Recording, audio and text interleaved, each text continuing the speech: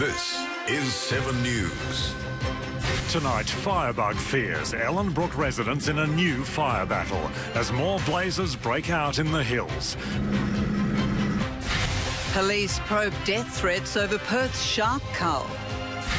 Officers attacked at a Medina party advertised on Facebook. Teenage organisers explain what went wrong. And the Wags shine at cricket's big night out as Ashes hero Mitchell Johnson takes out the Allan Border medal. From the studios of 7 Perth, Susanna Carr and Rick Arden. Good evening. There are fears a firebug is responsible for a blaze that's come dangerously close to homes in Ellenbrook this afternoon.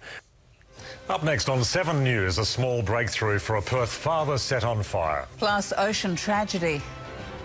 A Perth man set on fire wakes from a coma. And could trying to be healthy make you sick? Our report on detox diets.